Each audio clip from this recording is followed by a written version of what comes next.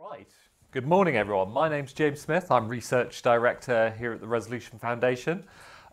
Welcome to you all, particularly people who fought their way in through the train chaos this morning. There's quite a few people, brave souls here this morning, so that's particularly appreciated, especially early on a Monday morning, dealing with that.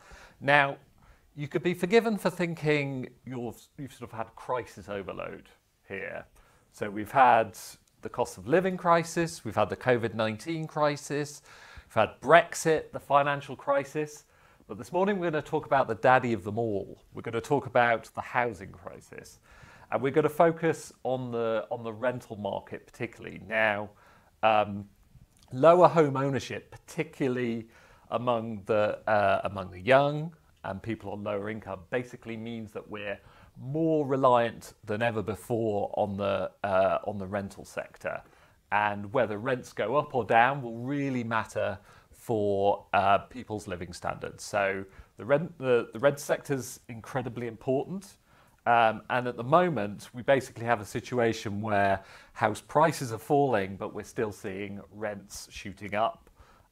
So with this, as I say, will be incredibly important for what's going on with living standards. So today we're going to make sense of it all for you. You're going to leave this very, very clear. Fortunately, you don't have to rely on me for that. So we have a great panel to talk about all these things. So we're going to start with Cara Pacitti, here a senior economist at the Foundation, who will take us through the findings of a report that we published this morning that sets out very clearly what's going on in the rental market. And then we're going to hear from Richard Donnell, who is head of research and insight at a little website called Zoopla that you might have heard of, that we all look at religiously for what's actually going on in the housing market.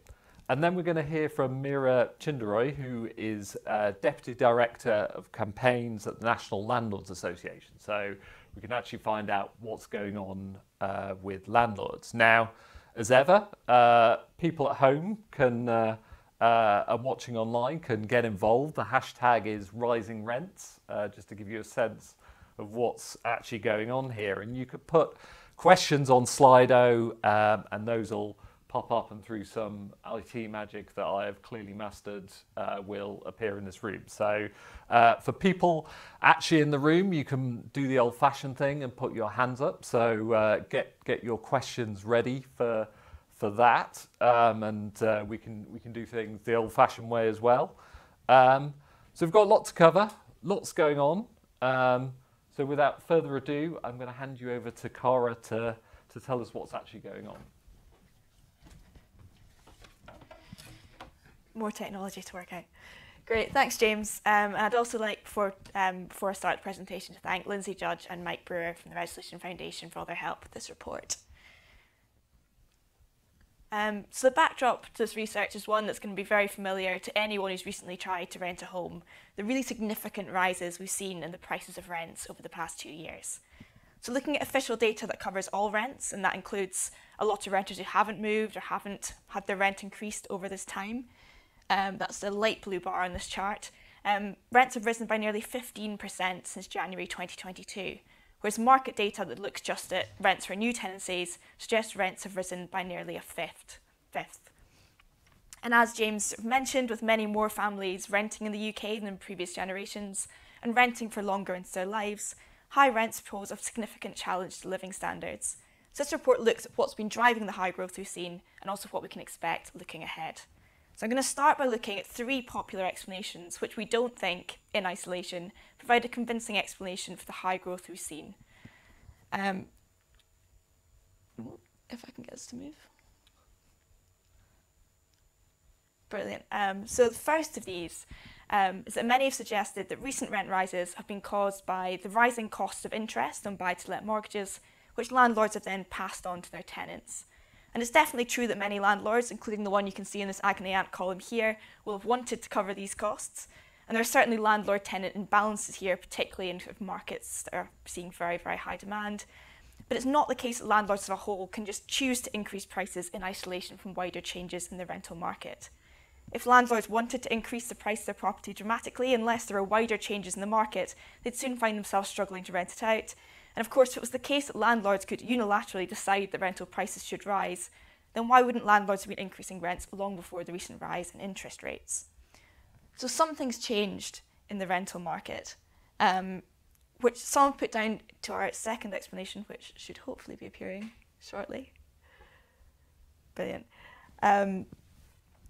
Which is that as a result of these sort of higher mortgage costs, or sometimes put down to the welcome regulation of the rental sector that's in the pipeline, landlords have been exiting the sector in droves, leading to a shortage of properties and so high prices for those properties that are left. And to some extent, it does look like landlords have been leaving the sector over the past few years. So this is some Bank of England analysis that pins down properties that were previously rented, have since been sold and then not rented out again. And these figures suggest that the private rental sector has shrunk by around 47,000 properties since mid-2019. So why doesn't that plausibly explain the high rises in rents we've seen? Well, firstly, this shrinking is relatively small, so 47,000 is only about 1% of the total size of the private rented sector. And secondly, for each home sold out of the private rented sector into the owner-occupied sector, there's likely to be a corresponding reduction in demand for private rental properties. So these homes aren't disappearing. But is there a wider reduction in the overall supply of homes? They might not be disappearing from the private rented sector. But then another explanation that's been offered is that there's just been an overall increase in a number of people compared to the number of homes in the UK, and that has driven higher competition for rental properties and higher prices. This isn't something we can currently see in the data. So overall, the UK might have a shortage of homes. This might not be the ideal number of dwellings per 1,000 families. But the number of homes per 1,000 families has stood at 780 by 2022, essentially the same as what it was at the turn of the millennium in 2000, and has actually seen some improvement over recent years. The changes in the population we've seen since then might slightly change this picture, but it's unlikely that population on its own can explain the dramatic rises in aggregate private rents that we've seen since 2022. So what's actually been causing the rental price rises we've seen in recent years? Well, in the long term, rental prices tend to rise in line with average earnings. The ratio of rents to earnings in the UK has remained broadly stable since the turn of the millennium to the eve of the pandemic. What's happened since then? Well, we've seen two periods of economic turmoil. Firstly, the pandemic, and then the cost of living crisis. So looking firstly at the pandemic, we knew this was a time of significant disruption to everyone's lives, as well as the housing market.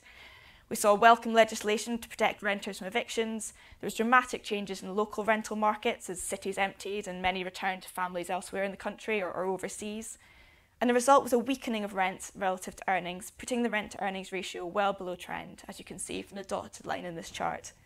At the start of 2022, average rents were about 5% or £50 a month lower than would be expected if the relationship between rents to earnings was in keeping with longer term trends. So it's highly likely that at least some of the recent surge in rental prices, particularly in urban areas, has been a correction, returning the rent to earnings ratio back to its pre-pandemic trend. What we've then seen since the pandemic is a rapid surge in inflation over the cost of living crisis, which has also led to surging nominal earnings. Earnings have grown by around 12% since January 2022. In the context of sort of pandemic catch-up and really high earnings growth, it's perhaps unsurprising we've seen really strong rental price growth over the past 2 years. So we've looked at sort of key drivers of higher rental price growth we've seen over 2 years. What can we expect looking ahead? Well, given we're several years on from the pandemic and high interest rates are starting to put the brakes on the economy and earnings growth is starting to cool off in the latest data, we would expect rental price growth for new tenancies to start to cool. Reassuringly, this is what we have started seeing in the latest data, with the rental price growth for new tenancies slowing from 10.4% over the year to June 2023 to just 7.5% over the year to March 2024.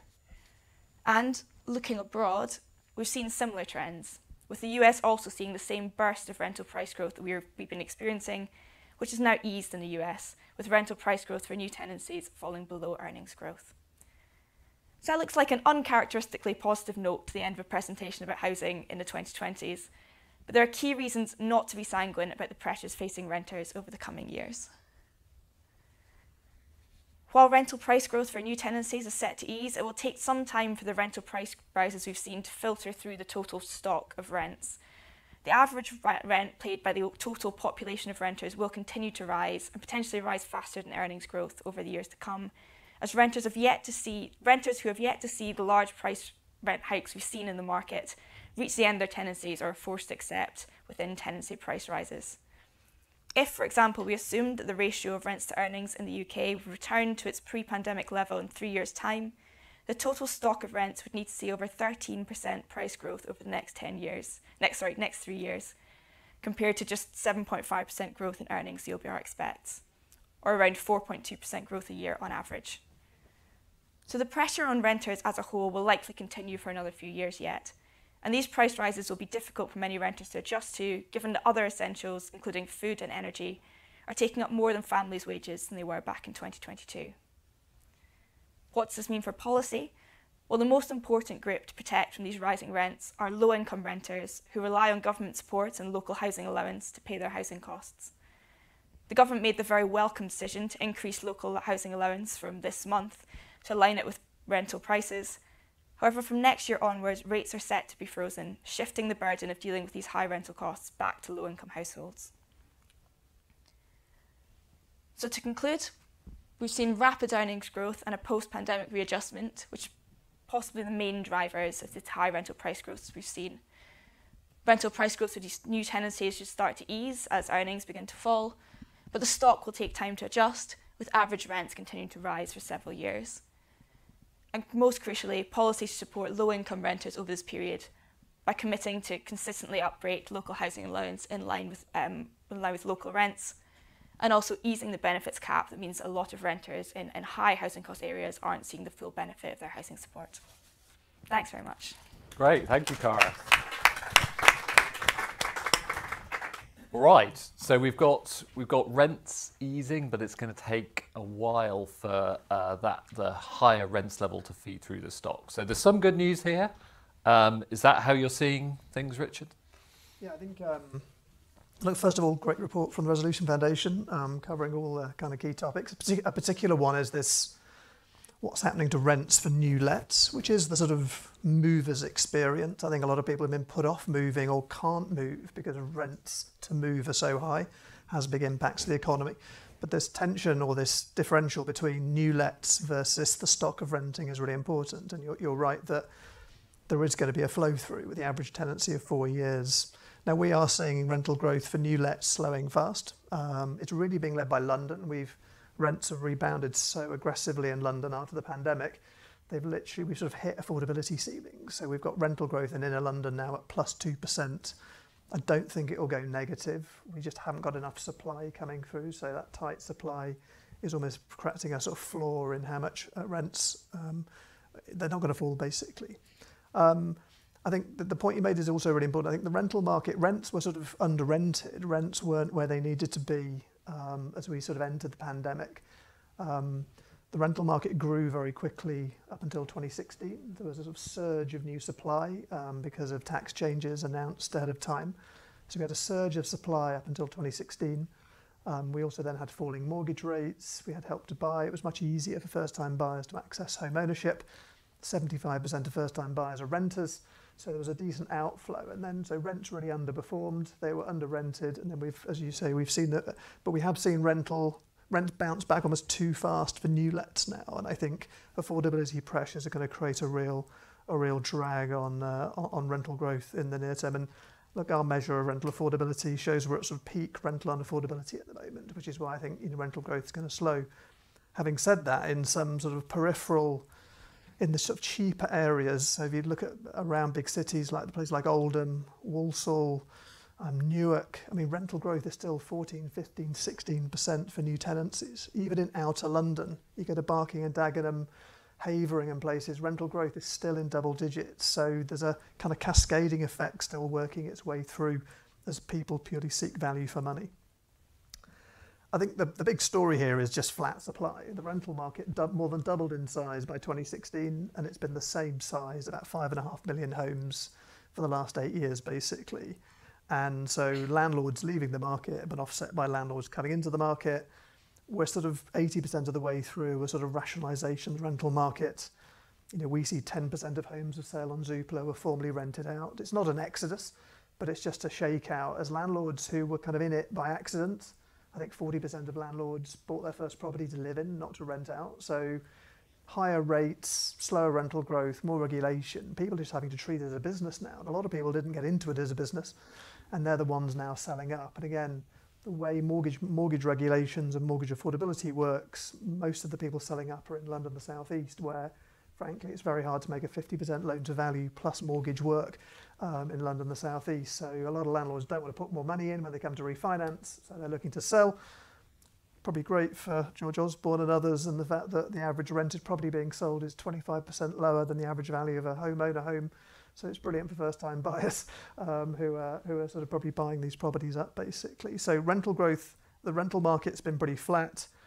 And I think the other big challenge here for the rental market, the third point really, and the final point, is this rapid growth in the private rented sector has sort of papered over the cracks of us not building enough social rented homes for the last 20 years. And this is why we have nearly 1 in 4 renters in the private rented sectors on housing benefit. As soon as that sector stops growing and you add huge demand side pressures from record immigration, record overseas student numbers, higher interest rates making it more unaffordable to buy a property, this is what we've seen, this real squeeze coming through. And it's brilliant. We're going to get the LHA reset. We do an annual report with Crisis on this. I mean, we were down to like 6-7% of homes listed for sale on Zoopla could be rented by someone on benefit. For me, the 30th percentile, the way it's set, is still effectively more like the 25th percentile at the moment, not the 30th. So there's a real squeeze there coming through on low-income renters, which I don't see changing in a hurry. So my final thoughts are it's going to remain tough for renters, I'm afraid.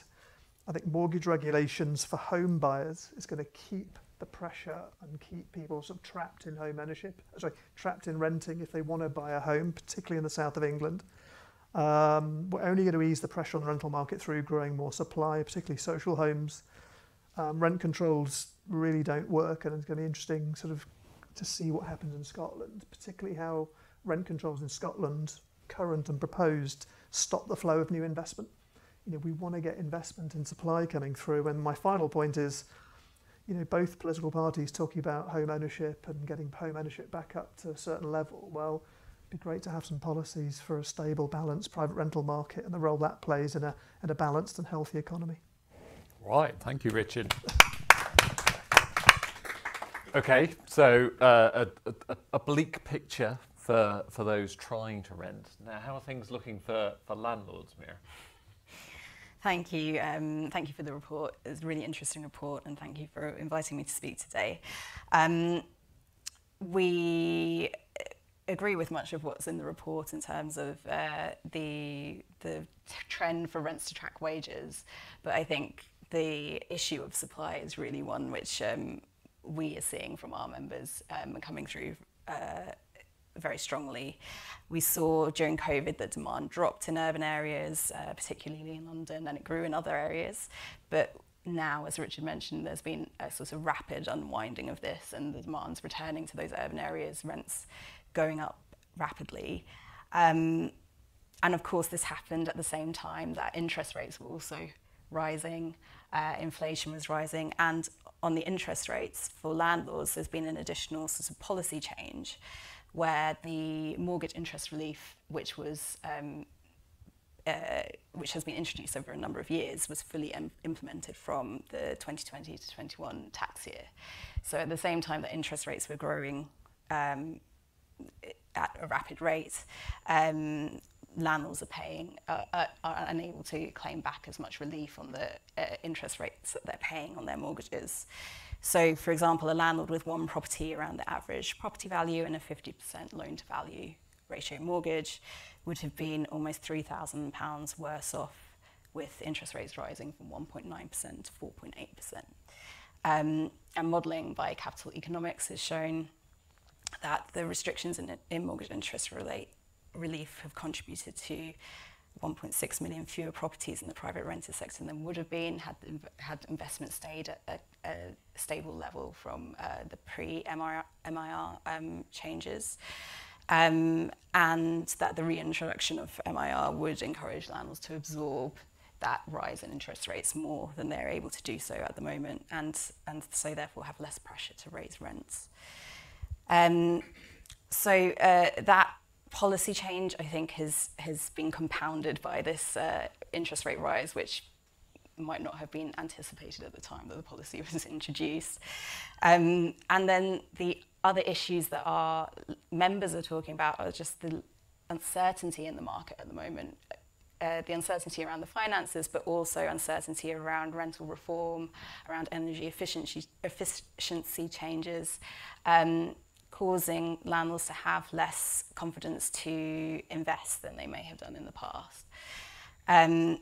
We are seeing that there is, from our own membership, there is a historic gap between the high levels of landlords who are selling properties and the low percentage who are investing. But we're also seeing, when you dig into that, that it tends to be older landlords who are more likely to be selling properties and younger landlords who tend to be more likely to be buying. While your research shows that there's not necessarily a very large change in the number of properties in the sector, those landlords are sort of rationalising their portfolios, and the properties are moving between different landlords, which causes pressure on tenants as well, because there may be higher turnover of tenancies when those properties change hands. We also see at high levels of demand from tenants, and our members are only just starting to see that demand slightly falling in the last couple of quarters, but still at very, very high levels, and there's an average of 15 inquiries per rental at the moment, which is twice the pre-pandemic level. So that demand and supply imbalance is really having an impact on the levels of rent that the market can sustain. Broadly, we would agree with the recommendations, would echo Richard's comments about rent control and the impact that has on investment. But it is essential that renters and receivers of benefits are able to access housing. In the short to the medium term, we would want to see LHA annually uprated to at least the 30th percentile of market rents, and removing the benefit cap, or at minimum ring fencing LHA, so that tenants are able to pay their rent and landlords have confidence that they're able to pay their rent, would assure people to be able to access PRS housing. Associated with this, there is a lack of confidence from landlords around the universal credit system, things like the 5-week wait, the inability of tenants to have a free choice about whether to pay their the housing element of LHA, of universal credit directly to landlords, has an impact on landlords' confidence that rent will be paid on time. And some changes to the universal credit system would help with that. And fundamentally, further investment in house building across all tenures is vital. There is a flexibility in the PRS, which is useful to the housing mix, but it shouldn't be a substitute for social housing. And private landlords are not usually set up to provide the support that some tenants need to sustain tenancies. So increasing house building across all tenures would be essential to address supply. Right, thank you. Okay, so rents are going up. Things are not looking good for renters. Things are not brilliant for landlords either. So this has taken a slightly gloomier turn after Cara's note of optimism earlier. So people in the room should get ready with their questions. What we're going to do is basically do a bit more on some of the kind of myths that have come around that Cara touched on in her talk about what's actually happening in the rental sector. We'll talk about some other factors, what's going on elsewhere, and then we'll get a bit more into some of the policy things that people have talked about. Now, I'm going to start with a couple of questions on Slido which pick up on this issue about what's been happening in terms of landlords actually exiting the sector. So this one from Robin, I think, is a good one to sort of get the ball rolling, and I'll start with Mira on this. Basically asking, what's really been happening, and what in terms of landlords exiting, and is there a sort of geographical dimension to that? Has that kind of been feeding in a little bit to what we've seen, a bit of mismatch in the market as well? What are your thoughts on that, Mira? So we are seeing that there is a range across the country, but I think the challenge is particularly key in areas such as London, where there's a particular issue with the impact of the interest rates and the possibility of landlords being able to invest in those areas. The impact of interest rates is really one which we can see in terms of landlord demand, landlord investment, but it's one which we see as having that sort of different impact in different parts of the country. The tenant demand is also there as well, so it depends on the impact of the level of tenant demand in urban areas versus the ability of landlords to actually invest in those areas. Now, do you get the sense that it's been a long time since interest rates were up at 5.25%, so you have to go back to sort of pre-financial crisis period. Do you detect that there's a bit more sensitivity among landlords now? Are we seeing them exiting a little bit more quickly now than we might have expected, given what's happening to rates? Do you think the outside options in terms of house prices are helping with that? In terms of house prices being relatively high. Oh, and so they have the option to leave. I think that some landlords are seeing that there is that option now. Might be better to take that option now rather than wait. But that's also, we're also hearing a lot about the uncertainty around rental reform and energy efficiency, and seeing potential costs coming down the line and not being clear exactly what those costs are going to be. So whether it's better to make that choice now rather than the uncertainty that's around some of the other policy changes that are happening in the sector. Right. Is that now, Richard? Is this tallying with what you guys are seeing? I think so. I think it's, again, I made the point when I was doing my presentation about, I think we've got to see that period of rapid growth was effectively people getting into investing in property, but not as a sort of cash flow operational business. It's more of a kind of leveraged capital growth play, basically. And I think what we're seeing now with the tax reforms that were talked about and higher rates, it's just forcing private landlords to reconsider what they're owning, and is it the investment I thought it was, and am I really in this as a business? And actually a lot are, but it comes to this point that 20% of private landlords own half of rented housing now. So I think they're the people who are investing, seeing it as a business, reorganising into limited company structures. It's the people who, look, I was never in this as a business, there was a lot of capital gains. Over the pandemic, the sales market was very hot, so I'll sell. And I think, again, we've got to remember that 40% of landlords don't have a mortgage, so higher rates and pushing up rents is not a factor. About a third of landlords have got small mortgages, so they can deal with higher rates. It's it's about 30% of landlords with loan to values over 50. They're the ones who've really been squeezed, and so this is why you get a sort of smaller, quote unquote, exodus. And again, it's slightly above average in London and the South East for the reasons we talked about. You know, you literally can't have more than 50% loan to value if you want to be a landlord in London. And with sort of limited prospects for house price growth, there are probably lots of other places to put your money if you've got money to invest at the moment. So, which is why it's unlikely you're going to see a lot more supply in the short term. I think capital gains is also something to consider in terms of the number of properties which landlords might be disposing of, because there have been changes to capital gains in recent years, which mean that there's less, there's a lower threshold for the point at which you start paying capital gains. So that is also going to have an impact on what the choices that landlords are making, and capital gains is definitely one of the issues which our landlords are concerned about. Right. Let's zoom out a bit more to the sort of general supply issues that we've got here. So there's a question here which gets a little bit of this. I'm going to come to Cara first on what's been going on with supply.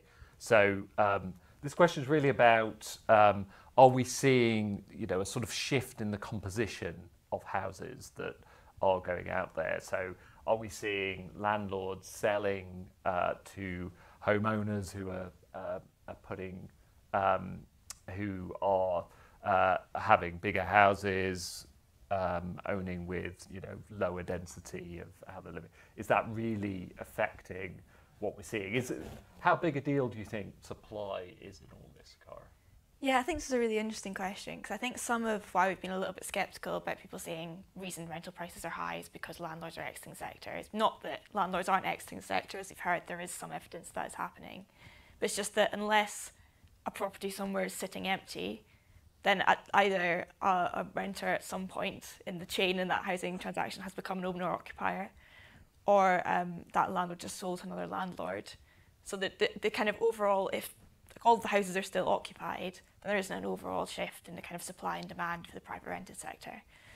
But I think the main caveat, I guess the caveat, is that in some local areas there might be some sort of kind of really big kind of supply and demand imbalances, so you might end up with some vacant properties. But the other caveat is this one, which I think is a really important one, which is that private renters tend to kind of less densely occupy their homes. So they have about 10% less floor space per person than an owner-occupier. So it might mean that kind of on aggregate, if you move lots of homes from the private rented sector into the owner-occupier sector, you have less people living in those homes. So that might be a kind of impact on sort of overall aggregate supply, just because there are essentially fewer people living in the same floor space if homes are moving from the PRS into the owner-occupier sector. So I think this is a caveat, but given it's only sort of about 10% less densely occupied homes in the owner-occupier sector, and we think the PRS has maybe shrunk around 1%, you're still talking very small changes in supply, in our opinion, albeit the data is not brilliant, so we might have to revise that view in future. All right, so let's talk about what we think sort of has been driving what's going on. And I suppose I wanted to sort of think about this in terms of the kind of uncertainty, the big changes in economic conditions that are sort of affecting what's going on in the housing market. So particularly on earnings and interest rates. And I'll start with Mira on this. So I guess the question here is we're in this incredibly uncertain period. So we've had earnings shooting up as part of the cost of living crisis in cash terms. They're only growing fairly modestly in real terms, but cash increases in earnings will feed through into cash increases in rents. And then the other thing sitting in the background is basically what's been happening with interest rates, where we've seen this absolutely secular change from that ultra low pre-pandemic interest rates to now very high interest rates. Now obviously permeates through to all sorts of issues in the housing market. I suppose my question here is, how do landlords think about those kind of big forces that are shaping the sector? Is that and is uncertainty about where earnings are going, where interest rates are going? How do landlords go about responding to that? I think the reality is that the vast majority of landlords in the sector in this country are individuals, and they have relatively small portfolios and are responding to the immediate costs that they're facing. So whether that be rising interest rates or the impact of inflation on the cost of maintaining a property, those are the sorts of things that we're hearing from our members are having an impact. And as I said, the MIRR change has caused the interest rate increase to have an even bigger impact on some landlords. So I don't think there's necessarily a sort of very long forward look to see what's happening. Everybody isn't doing their own interest rate forecast. I don't think so. And I think the recent sort of turmoil in terms of interest rates has meant that it's been something which landlords have had to respond to more quickly than they may have done with a sort of shallower increase. But as Cara's report shows, that rolling out into existing tenancies takes time, and there's a mix of things happening at the moment. There's landlords who can't continue to let at the rent that they were previously letting at because of their increased costs, and so they're looking to either increase the rents or to re-advertise the property. And that's therefore seeing the sort of increase in the new rents, which has come forward more quickly, but then the existing rents are going to roll out eventually as well. Most landlords don't seek to increase rents on a regular basis, and there are a lot of existing tenancies where the rents will be under the market rate, so that readjustment can have quite a big impact if it happens at a later time than if it had happened consistently within a tenancy. And Richard, do you think if we got a big shift in interest rates, if the Bank of England starts slashing rates, what sort of effect do you think that would start to have on these markets? I think I'd look at it almost on the other landlord end, because if the rental market's a conveyor belt towards home ownership, effectively for first-time buyers. Now, a lot of young people love renting, love the flexibility, so not everyone wants to do that. But I think the challenge of higher interest rates has pushed mortgage rates up, has pushed bank stress rates up. So if you want to be a first-time buyer today, you go to your bank. They're going to stress test you whether you can afford an 8 or 9% mortgage rate, not just a 4.5% rate you're going to pay. That's a huge impact on the south of England. It means the income you need to buy a home is up in 6 figures in London. It's in the very high double figures of 75,000, 80,000 in the south of England. And that's just trapping people in the rental market, and it's just adding to the demand side pressures. So I think even if rates start falling, base rates start falling, we've got an average mortgage rate of, say, 4.5%. I personally just don't see it getting below 3.5%, 4%. So, and those stress rates are still going to remain pretty high. So we've just got the success of mortgage regulation in stopping boom bust in house prices has come at another cost to society, particularly being felt by renters, where they simply are sort of trapped in renting and adding to those demand side pressures. And I think it's really, I'd echo the point about the space. I do think one of the reasons rents have gone up quite a lot, particularly in some cities, particularly London, is you just put more income units in a property, the rent can go up basically. And I think that when we start comparing home ownership costs versus renting costs, this occupancy variation is one area you guys have been doing some great work on, but we need to go much further in understanding that, because again, the people are compromising on the space, the living standards they have, just to sort of be economically active in a certain part of the country. And Cara, people will have in mind that real pay is not really rising all that much. How should we think about what's happening to pay and how that's feeding through into rents? Yeah, I think that's an important point, because you could come away from this and say, well, rent's gone up, but actually earnings have also gone up. Where's the problem? You're still paying the same share of your earnings on rent. And I guess the sort of obvious point there is that we've seen massive increases in lots of other essentials over the cost of living prices. So like food prices have gone up like 25% since 2022. So people are spending a lot of their pay on, a lot higher proportions of their pay on other essentials, and that's going to make it even harder to afford housing costs, even if those housing costs haven't actually increased this year, a share of their incomes.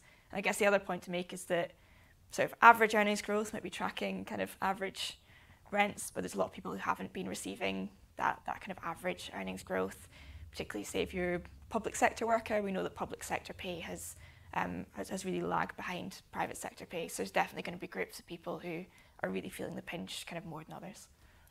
All right, let's talk a bit about where I started here, and that's the effect on living standards from all this. So I'm going to take a question from Mark here. Now Mark takes us down a slightly depressing route. So I'll start with Cara on this, but basically whether what effect is the rising rents really and housing costs writ large having in terms of what we're seeing across a range of living standards metrics. Now, Mark mentions quite a few here.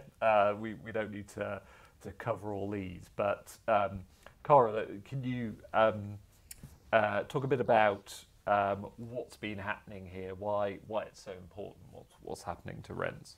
Yeah, I guess, again, the point to make is that we might not have seen massive increases in housing costs as a share of incomes over past years, but they are at a really high level, and we know that they're at a high level compared to lots of other countries as well. The UK has a kind of particularly expensive and particularly kind of low value in terms of compared to what you're paying sort of housing market at the moment. And we do know that has potential effects on growth. We know that if you see sort of growth in sort of areas of the UK, we did some work looking at the UK's second cities earlier in the year, and kind of if you want a higher growth economy, you know that coming with that tends to be higher housing costs.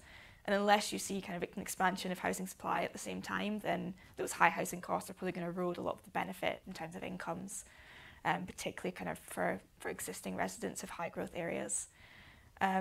And also, I mean, in terms of inequality, we know it's having really significant impacts on intergenerational inequality. The fact that you have a kind of entire generation who are very unlikely to become homeowners and kind of have that sort of housing wealth is a really sort of significant kind of gear shift we've seen, and that has huge knock-on effects for kind of intergenerational inequality. I guess there's sort of a lot of other factors there as well. I mean, you could talk about climate change and the fact that a lot of our rental stock is very kind of, we have a very old housing stock. A lot of it's very poorly insulated. That's a big kind of cost, and it's also a cost for kind of the government. It's a cost for individuals in terms of high energy costs. It's going to be a cost for the government to kind of remediate if we want to meet sort of net zero. So yeah, a whole range of challenges I think need long-term solutions if we're going to deal not just with the fact that kind of we have problems in the rental sector, but I guess there are symptoms of a much wider problem in our housing market. Richard, do you pick up elements of that? Do you see areas, pockets in these markets where you get to the point where demand is just sort of starts to be destroyed by the sheer cost of renting, and that starts to pop up in the local markets? Well, I think there's definitely there's a social cost, as highlighted in the question, which we alluded to. And again, it's not something that people aren't really measuring, and so people have longer commutes. The fact that rents are going up in areas adjacent to big cities shows you that people are just having to go and find value for money. I think the other challenge with kind of very high levels of demand is the people with the biggest incomes just outbid those on the lower incomes, which again adds to that sort of pressure on low income families. I think with all of this stuff, and we probably have been quite negative this morning, I mean, I think particularly, again, I see a particular problem in housing and housing costs in the south of England, basically. I do think things get slightly better. And frankly, you go to Scotland, they're actually quite, housing's reasonably affordable, actually. So I think we need to think carefully about, but obviously with a third of the rental market being in London, you kind of can't help but sort of have these figures skewed towards London. But there's a south of England problem on housing costs, which creates these sort of overspill effects. But again, in the Midlands and north of England, they're there, but to a lesser degree. But I still think the lack of housing for people on low incomes, particularly those on housing benefits, is a challenge nationally. Right, now we've been talking about what's been driving rents up. So we are going to give you a little poll on this.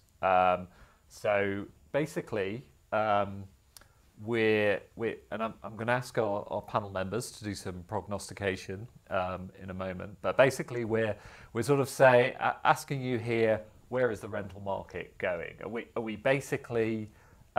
We've heard Cara say we're going to see a slowing in new rents. That'll take a time for that to feed into the stock as a whole. But how do other people see it? Do they see that sort of 4% type number over the next few years that Cara's been talking about? Is that roughly the sort of right level of rental price growth that we should expect? Or is it just going to carry on? Are we just going to see more of the same really fast rental price growth? So that's our sort of first option here. And then the final one is basically it sort of hits a wall. We just can't carry on like this forever. Gravity must take hold at some point. We'll actually see much lower rental price growth. So that's the poll. I'm gonna ask Mira and Richard where they stand. I think you've been sort of hinting at it a little bit, but where do you see things going? I think the around 4% is probably the likely scenario. We are continuing to see high interest rates at the moment. Doesn't seem like those are heading downwards that soon.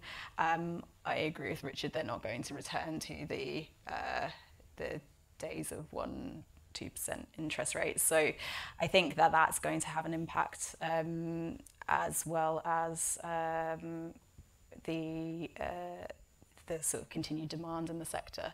I don't think that I don't think there's an endless amount of rent increase that the market can sustain. But whilst there's still that demand and supply imbalance, you're going to see rents increasing. I'm going to ask you to nail your colours to a mast in terms of numbers. Are you sort of in the slow down a bit camp, but not as crazy as it is. Yeah, that's what I said at the beginning. Okay, right, good. I'd like maybe a 5 put. No, anyway, let's not try and pin it down to exact numbers. How about you, Richard? Where the middle one. But I think rents are going to rise a bit faster than that in the next 18 months or so. There's some momentum. There's this value for money piece. The supply side is not going to get better. Mortgage rates are not going to come down fast enough to ease the pressure. So it'll be the middle one in 3 years' time, but it's probably not going to grow slow as fast as we'd like in the next 18 months. All right, we are in danger of furious agreement here. So before I show you the results, people in the room, I'm going to come to you next with the questions. So we'll do that next. Now I'm hoping. See, I can see the results. That's the exciting thing is, now you all can too.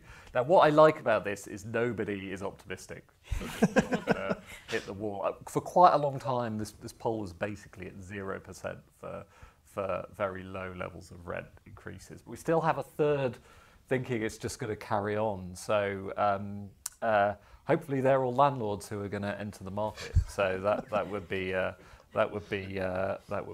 helping us. Now, are there questions in the room? We have 2 hands up. Why don't we try and get all 3 of these questions? If you can just say your name before you and where you're from before you ask the question, that'd be great. Yes, it's James Parchester from the UK Single Family Association. I was particularly interested in the slide, Cara, you put up about the net reduction in stock. And I was just wondering, initially, what does that include or exclude the sort of the purpose-built rental sector, so either the build-to-rent, the single-family, co-living perhaps, that's coming through? Is the departure from the market of individual landlords greater than that appears, and now it's being backfilled to some extent by the build-to-rent sector, or is that a separate factor altogether? And I suppose it then opens out to sort of what do the panel feel that the build-to-rent sector can bring to helping that supply situation in the future? All right, let's take the one at the back. Hello, I'm Helen Rowe. I wrote a book, Eliminating Poverty in Britain. I'm interested in rent controls. So 70% of Londoners currently agree with implementing rent controls. Therefore, it's an election issue, potentially. I'm curious, I haven't seen any really detailed analysis of the impact of bringing in rent controls on Britain generally. And yet, it's happened in New York, it's happened in Paris and Berlin. So I wondered if you had a kind of feeling about whether or not you feel it should come in or not, what you think the impact would be. Right, and we've got one more round here.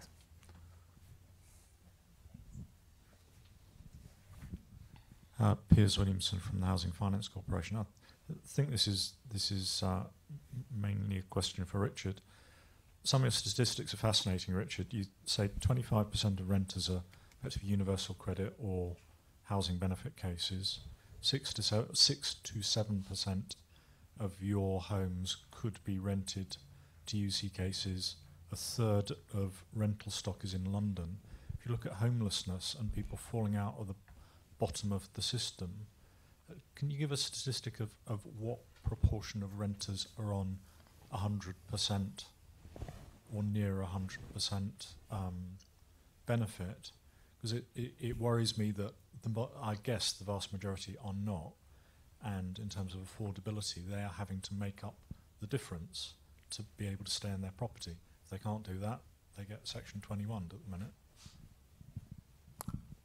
Why don't we start with that? Very direct question. Yeah, I don't know if you have the numbers to hand, but are you seeing the impact of benefits? In terms of that being a major constraint on some sort of parts of the rental market. I haven't got the exact figures, but around that, I think it clearly impacts families who, the housing elements. And so I think this is probably one of the reasons we're seeing rents going up in adjacent markets. It's why you've had this potentially flow out of social tenants into sort of adjacent areas, particularly around London. So it's something we're going to look at again this year and update the numbers to see what the LHA rate does. What we do know from our research is, clearly the closer the LHA rate is to the market rate, the more likely our landlords are to supply housing. So in areas where there's a massive gap between the market and LHA, you get a lot less supply. So there's more pressure on social landlords, waiting lists, etc. And Cara, obviously, we've got this change to LHA rates. We're finally getting those uprated for the first time.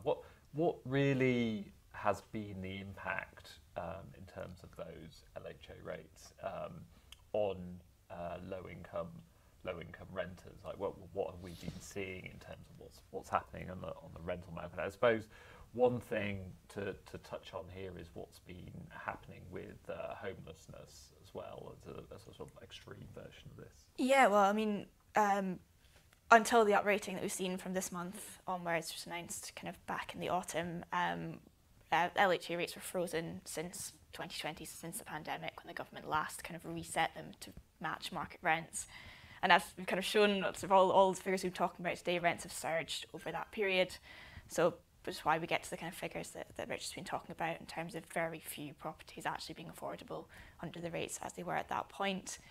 We have been seeing kind of increases in the really sharp end in sort of families in temporary accommodation and homelessness as well, which you'd kind of expect if you end up in a situation where kind of most properties are unaffordable under the local housing allowance.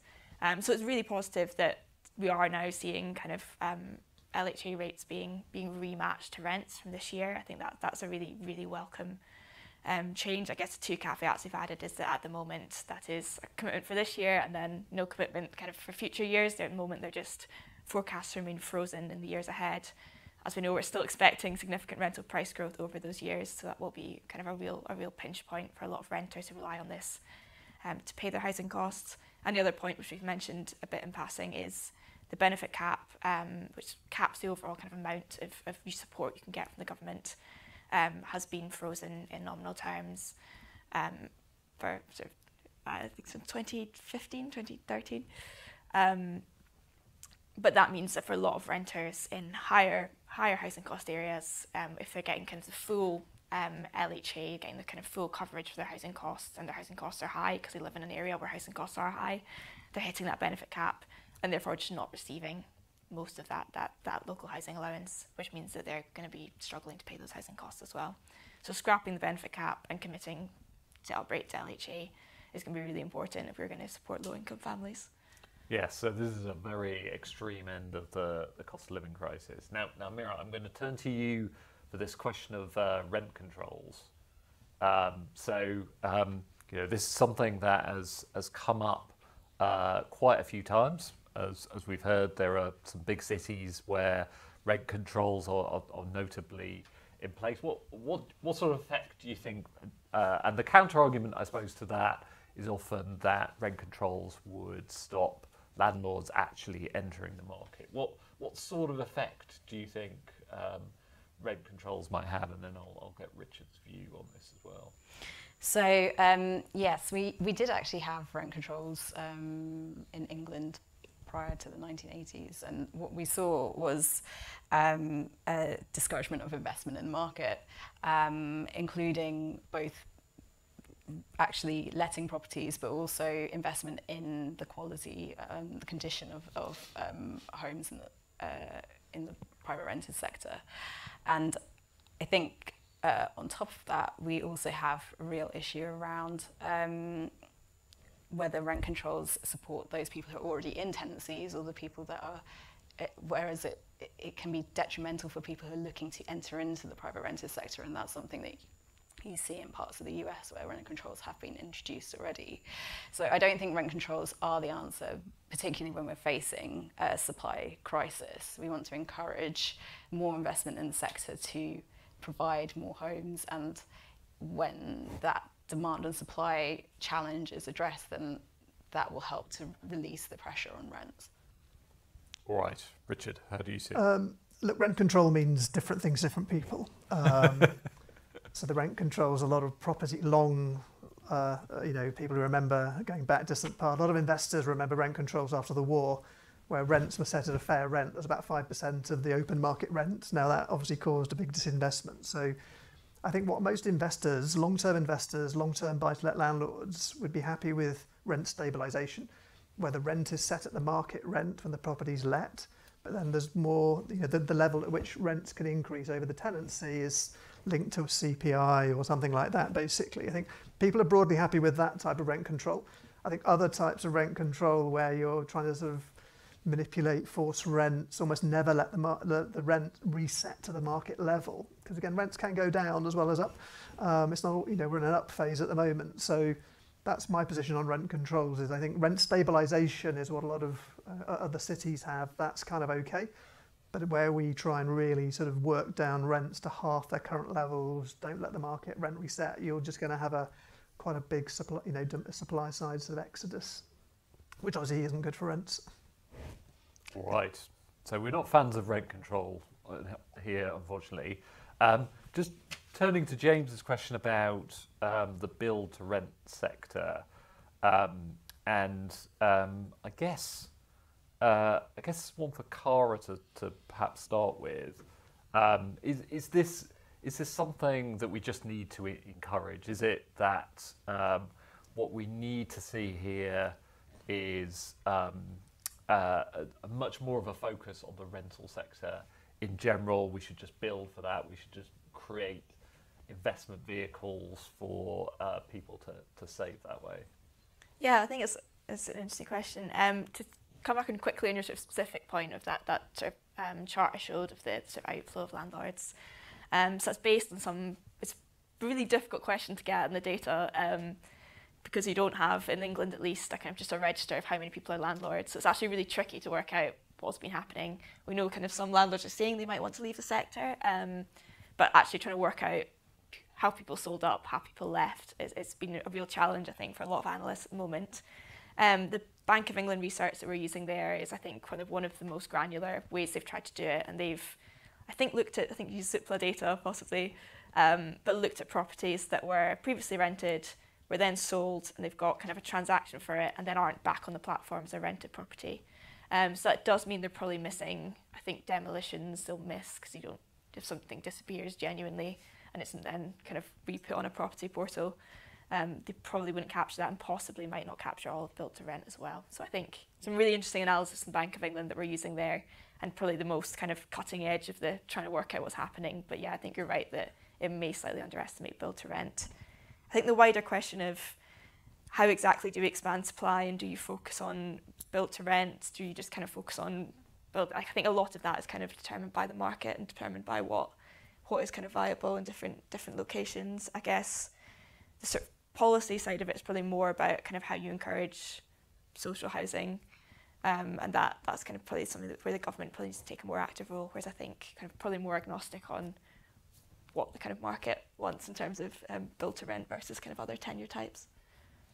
All right, now we're going to finish with some policy, but before we do that, and I'm going to ask everybody's view on policy, so prepare yourself for that. But first, let's do this question. Now, Cara has already touched on the sort of intergenerational aspects of all this, and I'm going to ask Richard to comment on this first. But we have a question, basically, which sort of says people should stop saying that younger people in the rental market love renting. Well, what's your take? Do you see younger renters banging down your door at Zoopla? Is that what's going on here? I think that there are people who do like it. Again, I just know because when you write an analysis about renting versus buying, and you write it on the basis every young person wants to buy a property, which is what the long-term stats say, about like 80% of people expect to own. You do get the adverse comments coming back going, stop talking to me as if I only want to buy a property, always want to buy a property, basically. So I think it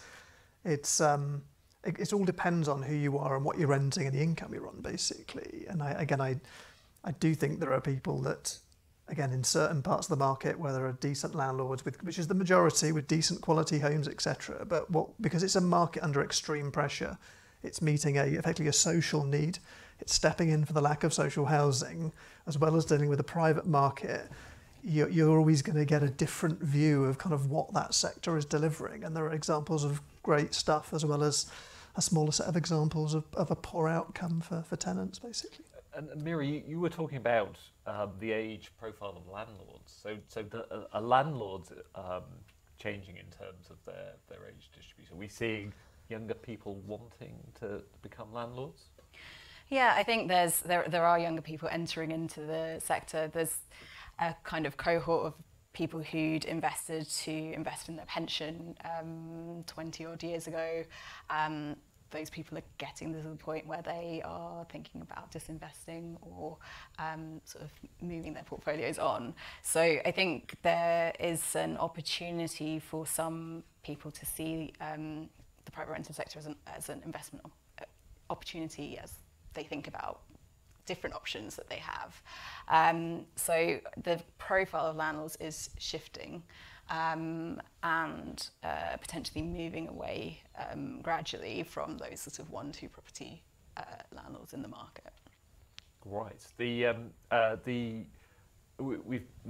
We touched very briefly on what's going on elsewhere when we were talking about rent controls, but before we get on to policy, Cara, we just, in England, are we just getting this totally wrong? Are we on our own? Is it, is this entirely a sort of UK phenomenon? What do we see elsewhere? Yeah, well, I think we have sort of done previous analysis showing that we are kind of the worst value for money country in terms of housing. This is not just a kind of, everywhere has a housing crisis, we shouldn't be worried. The UK has a sort of specifically acute housing crisis at the moment. I think the other thing interesting going back to this question is, I think the other version of this you sometimes hear is sort of, in other countries people rent for all of their lives, we're just obsessed with home ownership, this isn't actually a problem. And I guess the point to make there is that in a lot of other countries, the private rental sector is a lot more highly regulated. You have kind of, you don't have sort of no fault evictions. You have a kind of far secure rental sector, and maybe in that context, that might be a kind of sector you'd want to stay in for longer in your life. Whereas in the UK, as this kind of question points out, the private rental sector is much purer quality than any other housing tenure, and it's also kind of the least secure. And that's increasingly a problem because, I guess as this question points out, maybe there are younger people who enjoy the flexibility, But we now know that the kind of proportion of people who are renting for more than 10 years has shot up. About 1 in 5 families with children in the UK now are in the private rented sector, and that's kind of obviously a lot less kind of appropriate, particularly if you're in kind of a sector where you can be evicted at very short notice. Mira, I'm gonna ask you about the power balance between landlords and tenants. So perhaps, and Cara just touched on it then, we've had this promised end to no-fault evictions for years now, and there's all sorts of policies that people would advocate that would help people in the rented sector. We haven't seen much of that implemented, I suppose. Rent controls being one of those. What would you say to people who say there's just vested interests here, and landlords? We know a lot of MPs, for example, are landlords. Do you think that's affecting the market? That a lot of MPs are landlords. They've got so many houses. I think, the reality is that the majority of landlords don't actually issue Section 21s regularly. Most of our members aren't issuing Section 21s to their tenants to end tenancy. It's the vast majority of tenancies are ended by the tenant themselves. You would be surprised how many times you speak to landlords and they've never issued a Section 21 ever, because they have a good tenancy that's progressing well. They want to keep the tenant in the property because they have a good relationship with them. They're paying their rent on time. The tenant then chooses to move on at the point that they want to. So I'm not saying that there isn't a perception of insecurity because of the existence of Section 21, but I think the reality is that for the vast majority of tenants, they are able to enjoy the use of a home that is comfortable and suitable for them, without, as the question poses, the constant threat of eviction. But I think that the reforms which have been proposed need to come through with certainty for landlords. They know the market that they're going to be working in and the environment in which they're going to be operating. Without that certainty, it just discourages investment and discourages landlords from remaining in the sector or from investing in the future, and that is compounding the supply issue. So let's turn to policy generally, with that in mind. Now, so this is a little poll for you all to vote on. I'm going to basically ask our panel to, we've touched a bit on policy already, but I'm going to ask our panel to touch on what the one thing that would really make a difference here. So we've given you 4 options in terms of what one policy you could have. This is fairly sort of Brexit-like, because we've got build more homes as if that's a magic wand that can be waved here. But we've also got specific things in terms of boosting local housing allowance, help people on lower incomes, banning no-fault evictions, as we were just hearing about, but also whether we should just use the financial sector to try and get people out of the rental sector in terms of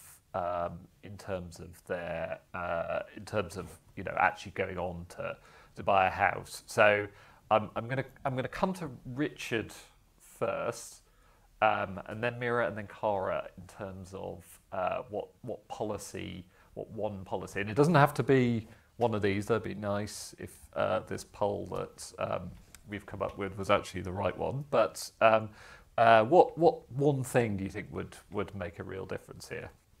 I think going off this list of 4, it would be building more homes, basically. I think we've talked about all the problems, and we've just got to empower consumers with more choice. There is very, very little consumer choice at work in the housing market, and therefore all of the kind of negative things we've heard are more possible if there's not enough choice. So it's a massive challenge, and worthy of a couple of other seminars about how you're going to build more homes, how we're going to reform the planning system.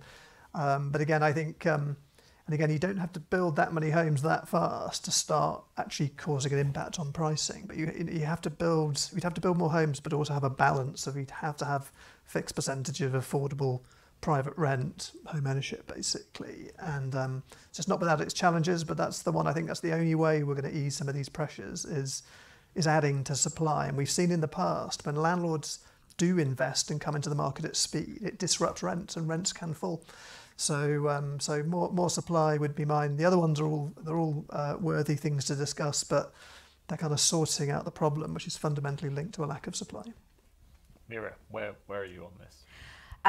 Yes, I'd agree with Richard. In the long term, build more homes. Successive governments have failed to meet their house building targets, and we're seeing the impact of that.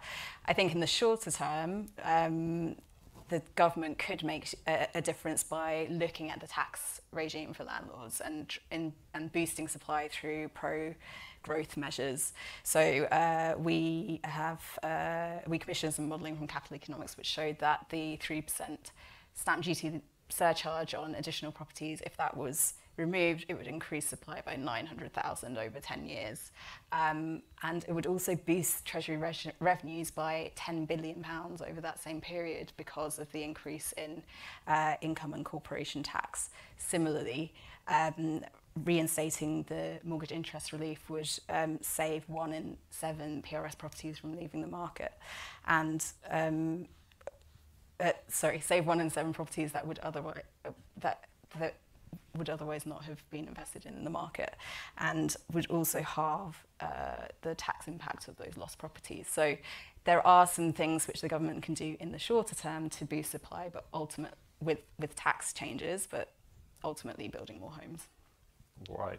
Cara, now I'm going to give the last word to you before we show the results of this, which I don't think are going to surprise people too much. But anyway, where are you standing? Yeah, I mean, I think build more homes is, I guess, the kind of the sort of solution to the problem that, I mean, particularly sort of looking at uprating local housing allowance. If we have a bigger social rented sector, then you'd hope that kind of fewer people will be reliant on government support to be paying very high rents in the private sector.